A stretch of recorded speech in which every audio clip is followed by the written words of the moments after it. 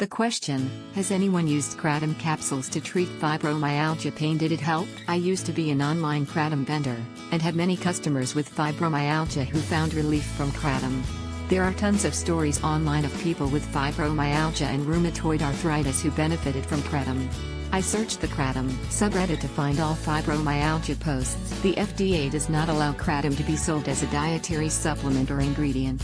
So vendors who sell Kratom capsules are taking added risk with the FDA. I personally recommend buying the pure powdered version and making capsules yourself if need be. I mix Kratom in water and drink it, and it is not so bad. Buying pure powder allows you to assess the quality better. Kratom with a bitter taste is usually fresher. Also, the consistency tells a lot.